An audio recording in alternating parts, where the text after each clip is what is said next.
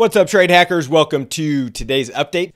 What is happening in the markets today? Well, it was up a decent amount earlier looking at the S&P, but is giving up a lot of its gains. The S&P at this point is up about 3.5 points. We've got about 45 minutes left before the market closes. Dow is down a little bit. NASDAQ is up a little bit, and Russell is down a little bit. So a little bit of a mixed bag going into the close.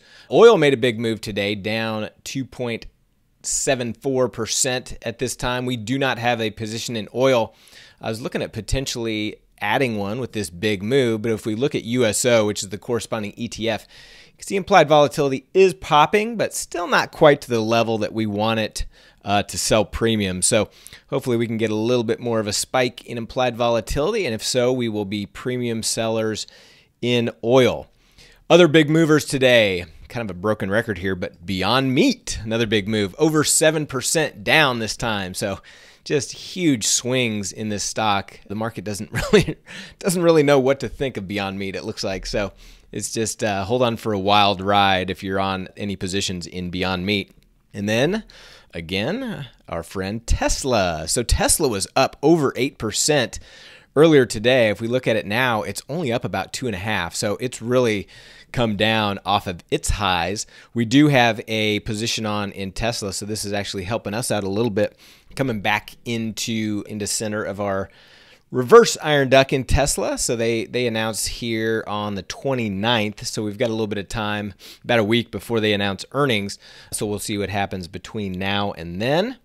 And then a couple other things I mentioned yesterday. Netflix announced earnings, and it was pretty even when it opened up, and now price has come down. We went ahead and booked profits on that, took a little beak profit in our earnings iron duck.